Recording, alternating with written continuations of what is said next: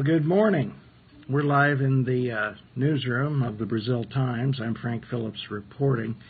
And Northview split a pair of home soccer games against visiting South Vermilion on Tuesday evening. That comes from our sports editor, Kerry Fox. The Knights' Ashton Rollo recorded his second hat trick in as many games as Northview recorded a 4-1 victory over the Wildcats. The Northview girls rallied late against South Vermilion, but came out on the short end of a 4-2 decision. And Kerry has some photos for us on the Times website. Also, let's see here. We have an updated story from yesterday, new overnight. A traffic stop for speeding led to the arrest of two men earlier this month on drug-related charges by the Clay County Sheriff's Department. According to court documents, shortly after 1 a.m. September 7th, a sheriff's deputy on patrol in the area of West Pinkley and Alabama Streets in Brazil observed a motorcycle traveling at a high rate of speed.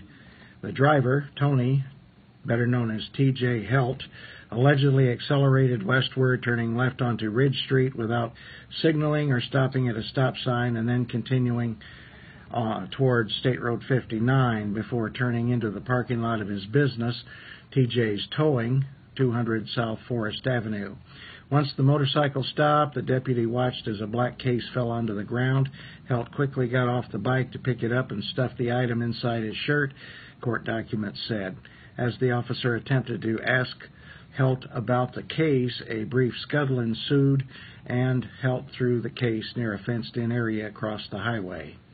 Once Helt was secured in handcuffs, the deputy retrieved the case, which reportedly contained two plastic bags later determined to have methamphetamine and marijuana inside. There were also rolling papers, a small spoon, and a syringe.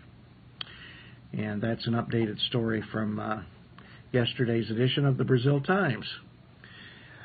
Mayor Brian Wyndham is pictured with Kathy Gilbert, regent for the Eliza Risley Stacy chapter of the Daughters of the American Revolution.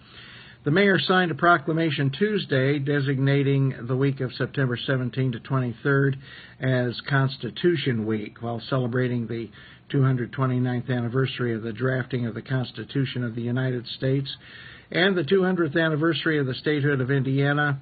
Members have gone to various schools encouraging the students to read the Constitution. And it's going to be a nice warm day for us today. No fall weather yet, but it will be coming, I am sure. So that's what's new. That's what's happening. Be sure and check out thebraziltimes.com. We're starting to get some feedback on our new website. We hope that we'll hear from you. Tell us what you like, what you'd like to see changed, and we'll do the best we can to accommodate. I'm Frank Phillips from the Brazil Times. Hey, thanks for joining us. We'll see you later.